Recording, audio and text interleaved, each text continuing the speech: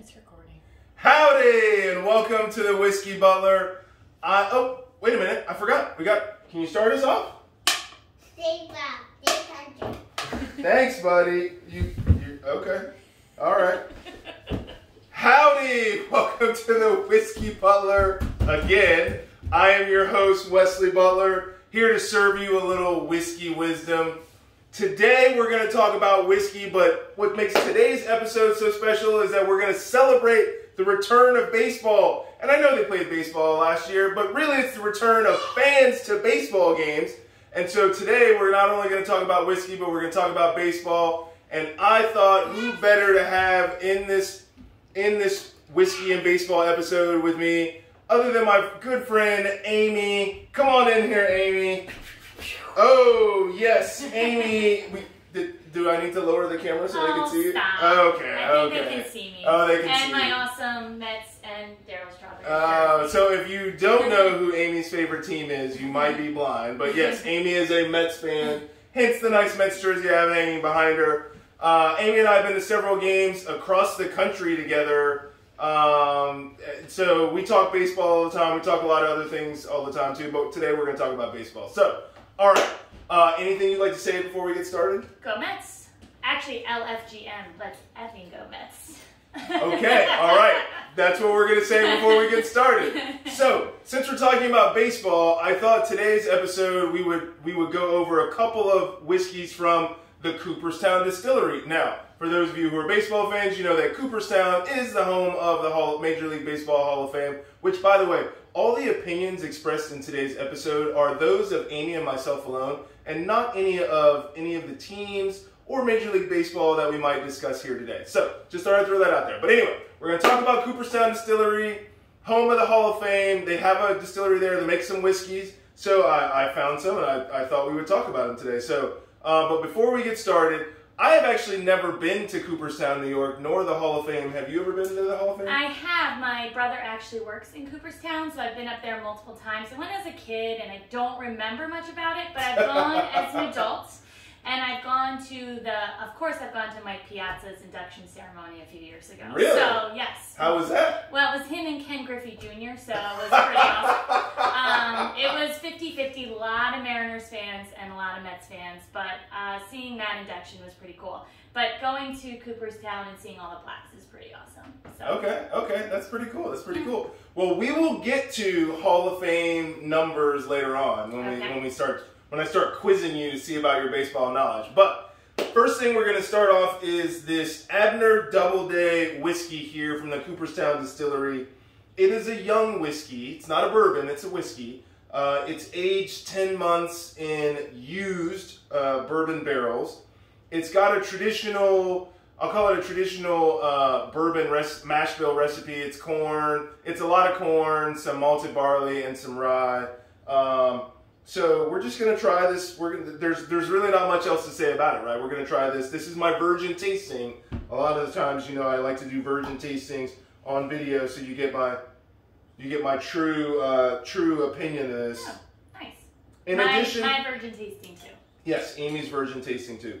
In addition to going to lots of baseball games together, Amy and I also went on a friend's 40th birthday trip to Louisville, Kentucky together. So we've watched baseball together, we've drank bourbon together. It's been enjoyable. So cheers. Nose isn't overly strong. I feel like it's kind of smooth. Feel like it's kind of smooth for 10 months? Yeah, I like it. Okay. But I'm not a connoisseur like you are, Wes, so I would not trust my opinion. You're not going to tell me about the chocolate and the toffee notes. I'm just going to say it's good. Honest opinion, that's what I like. Okay, you're actually right. It does go down very smooth. I like it. Very smooth for a young whiskey. That's interesting. I'm not a big whiskey drinker, and I actually quite enjoy it. You know, I've tasted some whiskeys that have gone in used bourbon barrels before that have been absolutely awful. This is certainly not. This is definitely drinkable. Okay, so let's get into a little baseball around this whiskey. So this is a young whiskey because it's only matured 10 months. So when we're thinking about baseball and we're thinking about young, think about all those young rookie hotshots, or maybe they're not rookies anymore. They haven't been in the majors in a long time. So Amy, I'm going to ask you. Okay. Who is your favorite young Major League Baseball player? And I'm going to define young as under the age of 23. All right, so obviously everyone wants to say Juan Soto.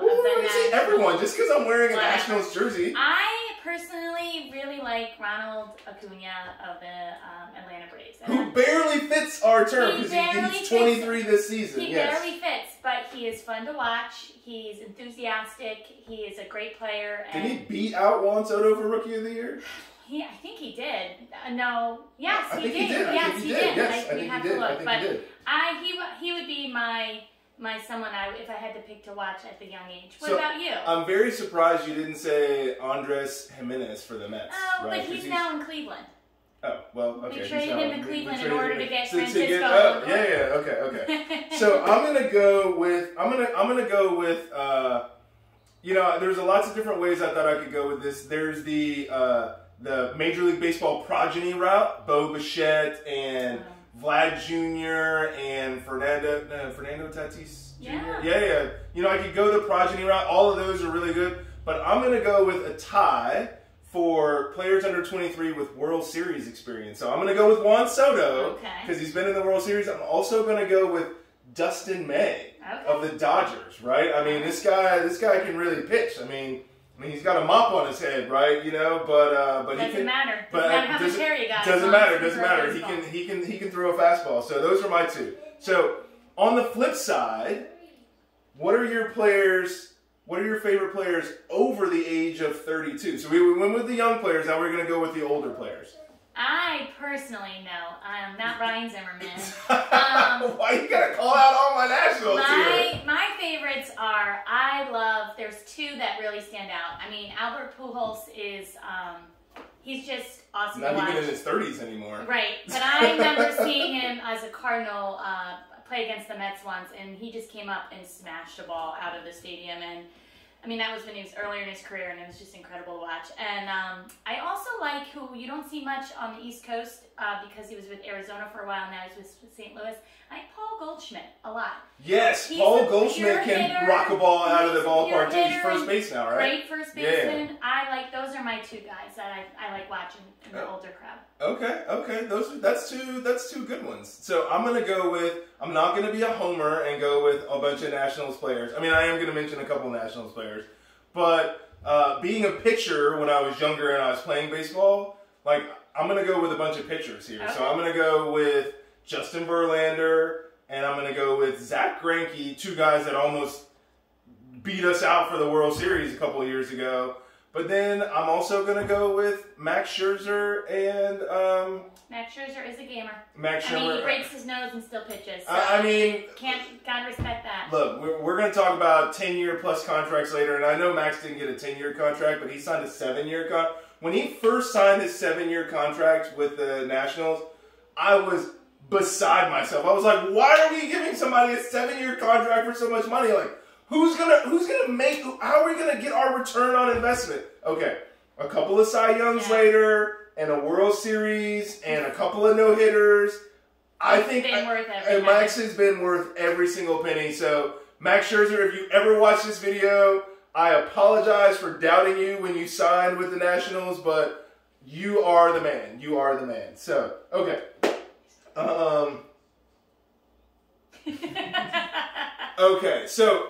We're talking about baseball again, and we're talking about this whiskey. It's aged 10 months in used barrels. So, I mentioned it earlier, we're going to get to this thing of 10-plus year contracts in Major League Baseball. I mean, a decade is a really long time. What were you doing a decade ago? Teaching still. I was a little faster in my youth. But a lot happens in a decade, right? A lot happens in a decade. Yes. And so... I just, most Major League Baseball players don't even play 10 years. And these days, it's easy to go from MVP candidate to utility player in a matter of 2 years. So, I don't know. It's just, this idea, and these are guaranteed contracts as soon as they ink them, right? There's a lot. It's not like the NBA or the NFL where you see these contracts and then, you know, a guy gets cut and they don't end up paying him that money later on. Okay, so my quiz questions for you. I told you we were going to talk about this today, but I didn't tell you what. How many 10 and longer year contracts have been signed in MLB history? Oh. Well, there's been a lot recently because we have had Manny Machado and Fernando Tatis and Bryce Harper. Yeah. I don't know. By the way, if you're watching out there in internet land, please feel free to make comments in the live chat if you're watching it on the premiere. Comments if you're not. If you know the answers, just go ahead and yell them out because I have a feeling she's going to get it wrong. I honestly don't know. Like 15? Oh my gosh, you got it right. It is 15. Booyah! Yes. 15 10-plus year contracts in Major League Baseball. Well, we'll get to that. Okay. Do you know who signed the first one ever? No clue about that. No clue about that one? Okay. First one ever was by a pitcher by the name of Wayne Garland. 1977 to 1986 with the Indians. Okay. 10 years, $2.3 million. For the entire contract? For the entire contract. He got For hooked. the entire contract. He got hooked. Oh my God, can you believe that? I mean, that's ridiculous. But he's actually the only pitcher who's gotten a 10-year contract because this guy unfortunately tore his rotator cuff. He didn't even end up playing out the tenure of his 10-year contract. So, do you know who has signed more than one? Alex Rodriguez? Yes. A-Rod, the only player to sign multiple 10-plus year contracts. Texas and New York. He actually didn't play out the entirety of his first 10-year contract that he signed with the Rangers because they shipped him off to New York. He ended up opting out after 7 or 8 years. $250 million. Most ridiculous contract ever. I remember when he signed that. I tell you what, though, but I mean, A-Rod's one of those where, I mean, you know, can you ever live up to a 10-year contract? He won a couple of MVPs. They won a couple of World Series. Now, would they have won it if he hadn't been there or if he hadn't been on a 10-year contract? Who knows? But unfortunately, he didn't bring any of that stuff to the Rangers. Took it all to New York. But I'm from Texas, so it makes me feel a little bad. But, okay. So, we'll get to all the players that have signed it. But of all the current players that are on 10-year contracts, okay, who has the best chance, 10-year contracts that are still active, right? So, Albert Pujols signed a 10-year contract with the Angels, but his ends this year, right? Okay. So, we're not going to count him. So, of all the players that are on 10-year contracts, who has the best chance of finishing the contract with the team they signed it with? I'm actually going to drink a little bit more of this whiskey while she thinks about this. So that's purely an opinion question. It's certainly an opinion question. It also requires you to know who all is I don't know too many except for Bryce Harper, Manny Machado, and Fernando Tatis Jr. I would give... You want me to tell you who the rest of them are? Yeah, that would be great. Okay. So, you got Tatis Jr., Padres, Mookie Betts with the Dodgers. Okay. We got Bryce Harper with the Phillies. Yeah. Mike Trout with the Angels has a 10-year contract. Manny Machado. Well, Giancarlo Stanton has an active 10-year contract, but he's already not with the team that he signed it with. Okay. And Robinson Cano is no longer with the team that he signed it. Please. He just needs to stop taking drugs. Joey Votto signed his with the Reds, but he's no longer with the Reds either. So he's not. I thought he was still a Red. He's still a Red. Are you sure? I'm pretty sure he's still a Red. Okay, he's still a Red. We'll go with he's still a Red right now. Somebody out there comment and let us know if he's still a Red. But anyway, those are your active 10-year contracts. So I'm going to go with Mike Trout. I think he's going to be an Angel for life. I'd be willing to. I wish they were better for him, and I wish they would put more money so he could. I mean, they took one of my Nationals. They took Anthony Rendon. Yeah, I was not upset with that at all. I was like, peace out, Rendon, head out to the west. But I really like Mike Trout, and I root for him all the time because he's a good guy. He's from Jersey. Go Jersey. And he's just a great player and he's great for the sport. it's a great face for the sport. I think, Mike Trout's going to end up being one of those. People always say, oh, I got to see Ted Williams in his prime or Hank Aaron in his prime. I think Mike Trout's going to be one of those players that we look back on one day. And we've only seen him, I've only seen him in the All-Star game a couple years ago. Right. Well, I haven't seen him play in a regular season game. I just recently, well, not recently anymore. It's been over a year now. But I have a new job. My office is in Oakland. And so I specifically got a season ticket plan to the Oakland A's because they're in the same division as the Angels. So I was like, I'm going to every single Mike Trout game. And then, the pandemic happened and so on and so forth. But I actually think one of the two players with the Padres is going to play out their contract. I think it's more going to be closer to Manny Machado because his is only 10 years versus Tatis at 14. Okay. And I think is this Manny's third year into that contract? Last year was year 2, I believe. Yeah. He's going into his third year because he signed his a couple of weeks before Bryce Harper signed his. And then Bryce thought he was king of the world, and then Mike Trout just completely obliterated his contract with his tenure. So, San Diego is a great place to live, right? And so I could just see it, and the Padres bulked up this offseason, right? Did. They got Blake Snell and the guy from the Cubs who was with the Rangers. Didn't they get Yu Darvish? Oh, you're right, they did. They got Yu Darvish. So, and then the Dodgers countered with signing. Who did the Dodgers signed a pitcher too? After the Padres, I can't remember who it is. But anyway, the Padres were the king of free agency until the Dodgers said, hey, we are the World Series champs. We're still here in the NL West. So it should be an interesting race. Okay. You wanted to know who they all were. So we got Tatis Jr., Mookie Betts, Bryce Harper, Mike Trout, Manny Machado, Giancarlo Stanton, Robinson Cano, Joey Votto, Albert Pujols. These are going in order of which they've signed from most recent to the old. Alex Rodriguez, Derek Jeter. Okay. Alex Rodriguez, Dave Winfield. Check his out. His was 10 years for $23 million.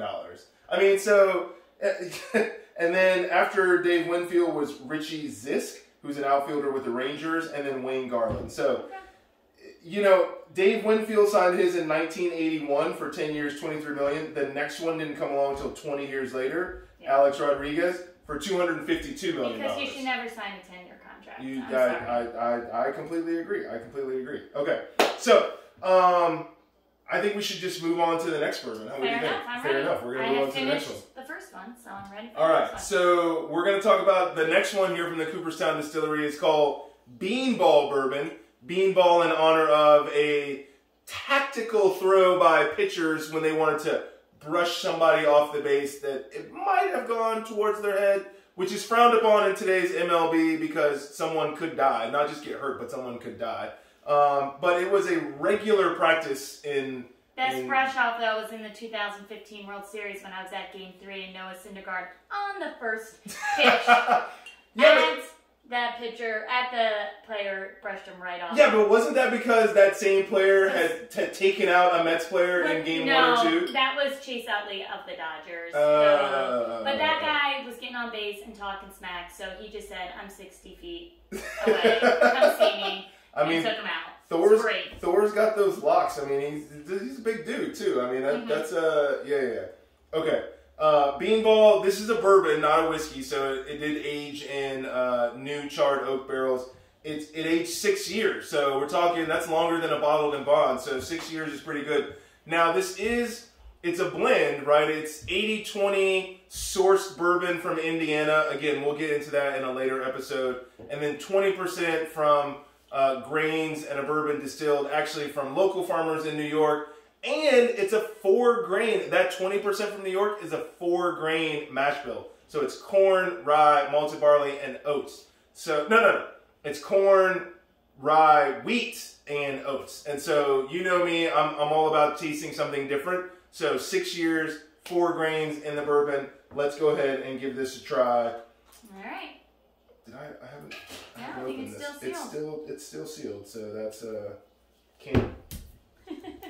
can't drink it while it's still sealed. Let's go ahead. I thought I had taken the plastic off, but they put a...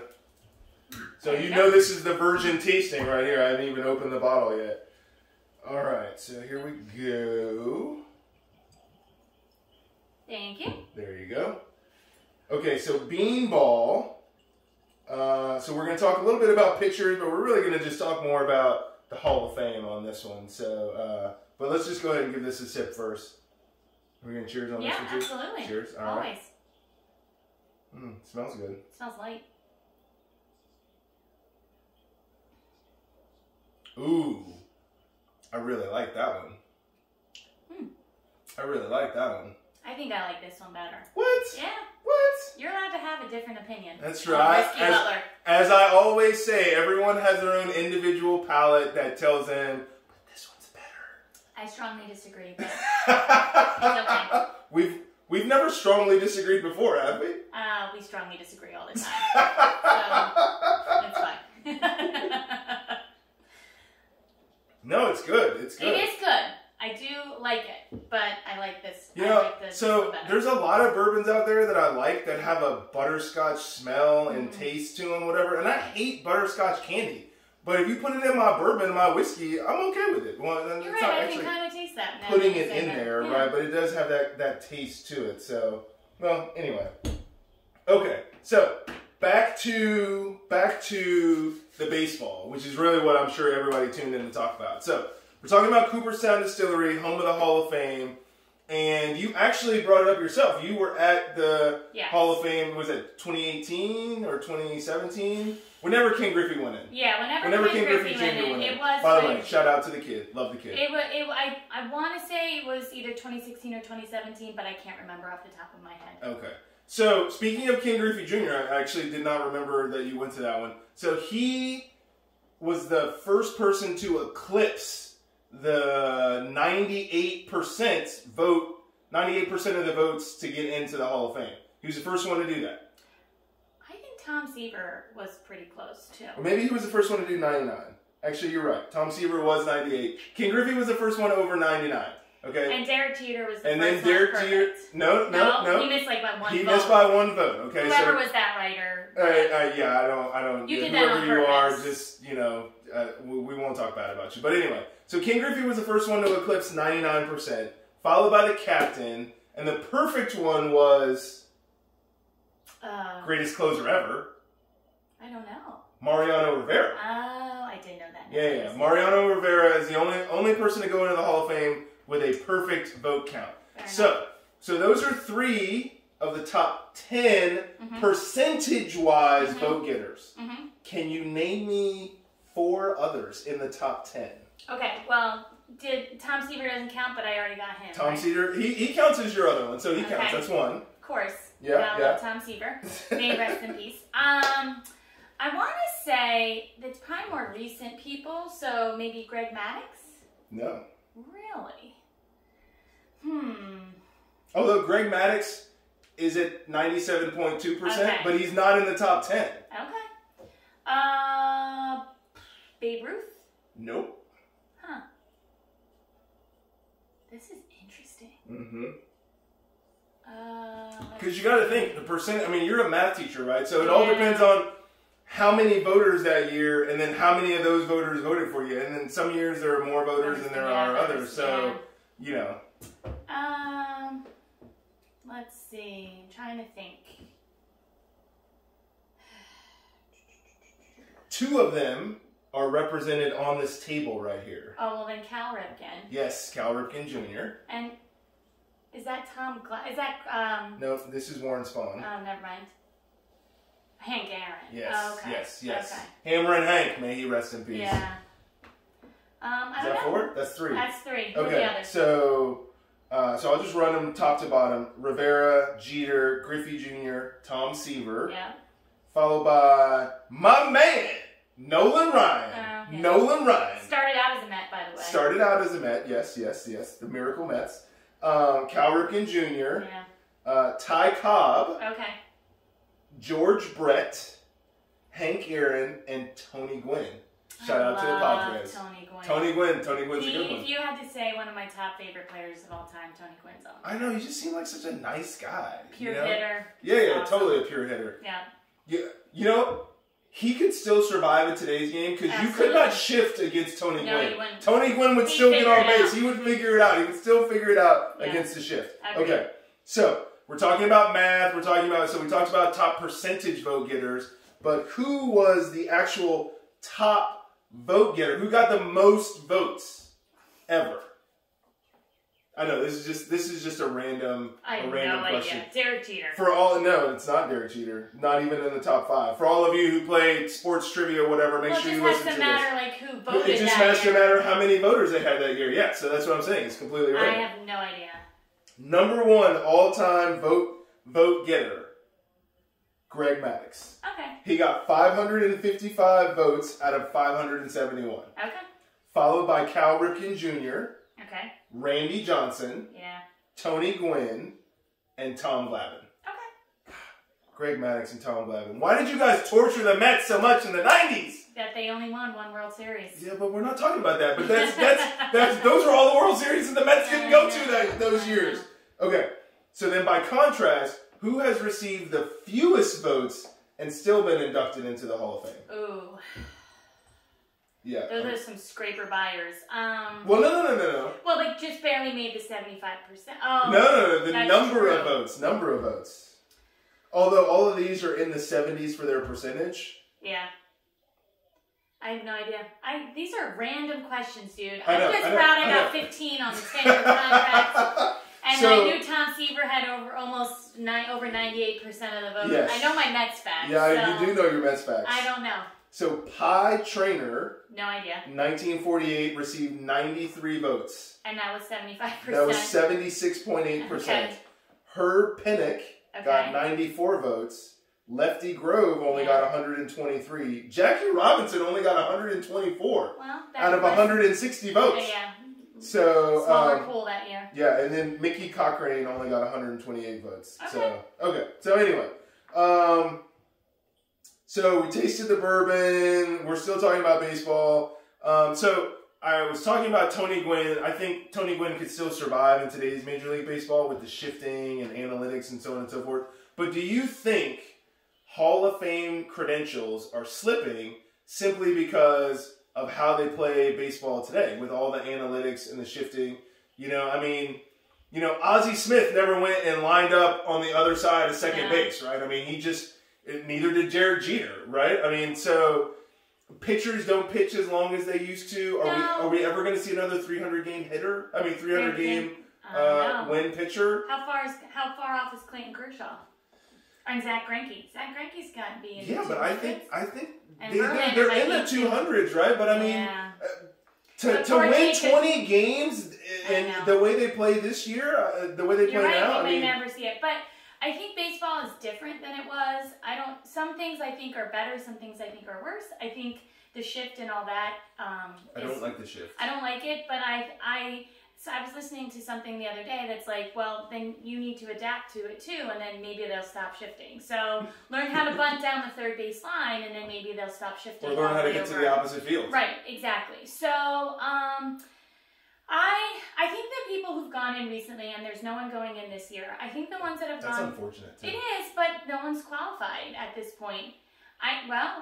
People will make the argument that Bonds and Clemens and all them don't deserve to go in. That's my next question. That was going to be my next question, right? I think my person who I would pick that needs to go in is Pete Rose. Oh, for sure. I think Pete Rose will go in after he dies. I don't think they want to give him the satisfaction that he's going to go in. I think as he dies, I think they'll put him in posthumously.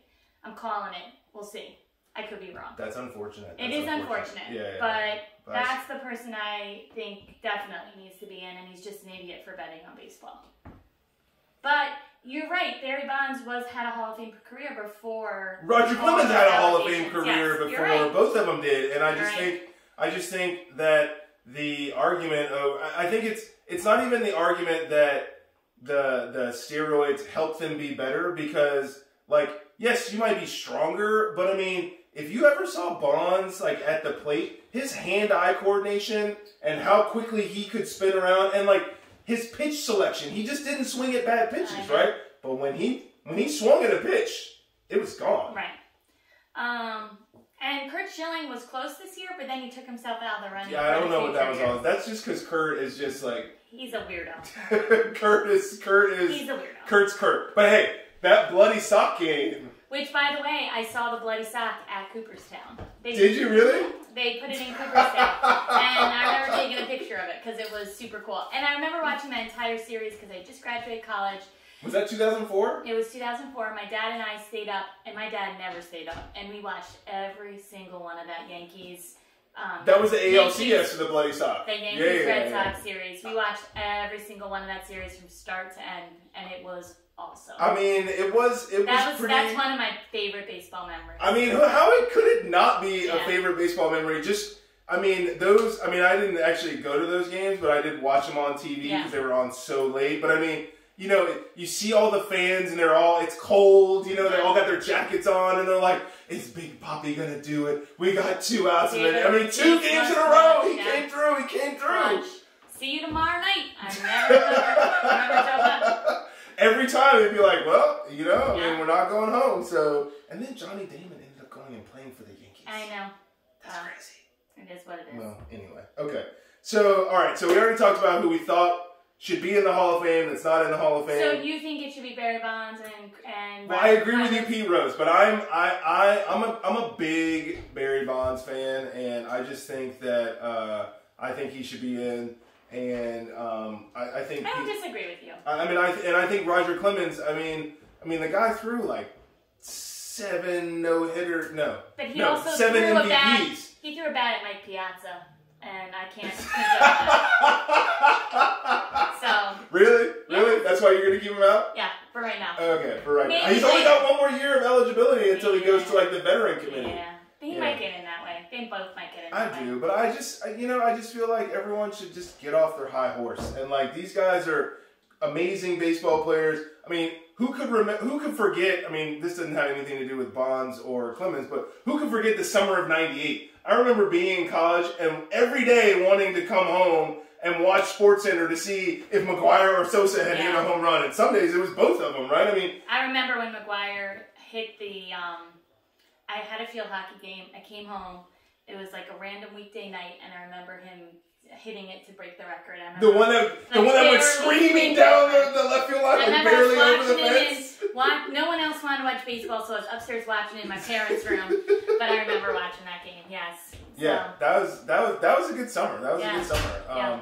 And then Bonds, when he broke it, like 3 years later, 2001. Yeah. I actually saw him in 2002 in Colorado. Now it's Coors Field, right? So they say the ball flies out there. But I saw him hit 3 home runs in 1 game.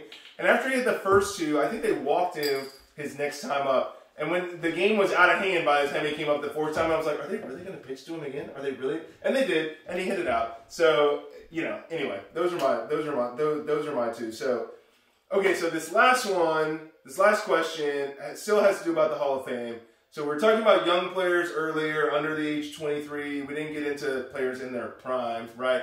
But if there's a player today, 30 and under, that heaven forbid something tragic happened to them, right? Mm-hmm. Who 30 and under, not named Mike Trout, right? So that's I know. Who 30 and under, not named Mike Trout, would have Hall of Fame credentials today? The only other person that comes immediately to mind is Freddie Freeman. But he's not under 30. He's 30. 30 and under, you said. Is he really? Yeah. Okay. Pretty sure he's 30. He might be 31 or 32. I don't know. But even so, if something tragic happened, I think Freddie Freeman qualifies. He's clutch. Freddie Freeman's a Nationals killer. He's an everybody's killer. He can clutch, hit a double anytime. These left-handed hitters, right? I mean, and he's fun to listen to. Like if they ever mic him up on first base, he's really fun to listen to, talking to everybody. So I really like Freddie Freeman, even though he's an Atlanta Brave. So he would be my pick. But I'll check his age. I could be wrong. Yeah, it's but tough. He would be the one I pick. It's tough for me. Because Mike Trout should be everyone's answer. Absolutely. It should be everyone's answer, and I don't think Bryce Harper is there, and no, I don't even think Mookie Betts is there. Not but getting closer, but not yet. Yeah, getting closer, but you could put a Jose Altuve in there in the conversation. You can put him in the conversation, right? But he's gonna have that whole like trash can banging thing hanging over his head. I mean, all those guys with the Astros. Springer. Was he wearing a shotgun to let him know what the pitch was? Dodgers fans, we are not condoning what happened, okay? We are not condoning what happened. We're just bringing it up. Clayton's over 30. Yeah, he's over 30. So is DeGrom. And so is DeGrom. Yeah, DeGrom would certainly get my vote. So yeah, he'll never get enough wins. God bless him. You know, but Steven Strasburg, who's over 30. He's like 31, I think. I think he's one of those like he's got a World Series MVP. You know, but he's got an injury history. You know, and there's that. I think that's just gonna what. I don't know how old is Anthony Rendon? Is he 30? I think he's over 30. I think he's over 30. But I think he's one of those, he's quiet. You know what? Nolan Arenado. Oh, yeah. I mean, he's over 30. I think he's like 31 or so. I'm curious to see how he'll do in St. Louis this year. Yeah. Now that he's out of Colorado and all the thin air. Yeah. But he's still clutch. But he could, the thin air doesn't help you throw a laser from third base to first base, so, but anyway. Okay, so we don't want to end on a tragic note, so we're going to go out. We talked about the whiskeys. We're going to go out with not going to ask you who's going to win the World Series. I'm going to say who's going to be in the NLCS and who's going to be in the ALCS. Okay, so I think, honestly, the Mets are in the top 5 in the power rankings for MLB right now. Yeah, today. So they haven't actually played a regular season game. Whoever comes out in the NL East between whether it's the Braves or the Mets, I think will be in NLCS. Or the Nationals. I don't think the Nationals. And I also think, I think the Dodgers will be back in the NLCS, unfortunately. Okay. Because I don't think the Central's that strong this year. Although St. Louis, now that they've added Nolan Arenado, who knows? So, and then in the ALCS, great question. Well, the Yankees are the Yankees. It hurts my heart to say that, but I think the Yankees might actually put it together this year. Yeah, they might. And then, I don't know. Who else is going to be good in the AL this year? Well, I mean, I'm sure they'll have plenty of good teams in the AL this year. Oakland kind of stripped their team again, but they always show up. But yeah, every year Oakland's in it, though. Every year Oakland's in it. I don't know. I think the Yankees and someone else. The Yankees and someone else? Yeah. So I'm gonna go out on a limb here, and I'm gonna say the Padres. I think the Padres are gonna. Bold prediction. I know it's a very bold prediction, but I think they had a very good offseason, and I think they're still too young. I think they're close, but I don't think they're there yet. Yeah, but sometimes it takes those young teams that don't know what. Well, if Blake Snell's in the NLCS, maybe they won't take him out at Game 7 in the fifth inning when he's throwing an amazing game. Just throwing it out there. Maybe not. So I'm going to go with the Padres, and I'm going to go with, I'll go with the NL East, right? Somebody out of the NL East. Fair enough. And then in the American League, it hurts my heart to say the Yankees, but I do think they're going to figure out a way to put it together. I don't think it's going to be the Astros because they got rid of George Springer. They got rid of George Springer, and so the Blue Jays are not a half bad team. They're not. They got a lot of young players who, again, they don't know what they're supposed to be afraid of, and and sometimes they just don't care. Don't count out the Blue Jays. They don't count out the Blue Jays. But I'm gonna take another bold prediction. Okay. And say the Angels. I would love to see that. I would root for, if the Mets can't win, I would root for Mike Trout. I would love to see the Angels and the Yankees. I mean, can you imagine? That'd be fun. Can you imagine Mike Trout's legacy if he plays the Yankees in the ALCS? Yeah. And beats them. And them. Couple of big knocks, I mean. Yeah. See what I'm saying? Just saying. We'll see. Yeah. Okay.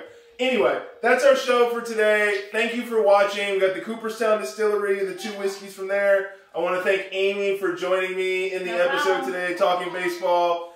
Thank you for watching The Whiskey Butler. Please like and subscribe and click the bell when you subscribe so you always know when the new videos are coming on. And share with your friends. Appreciate you watching. See you at the ballpark. Take care.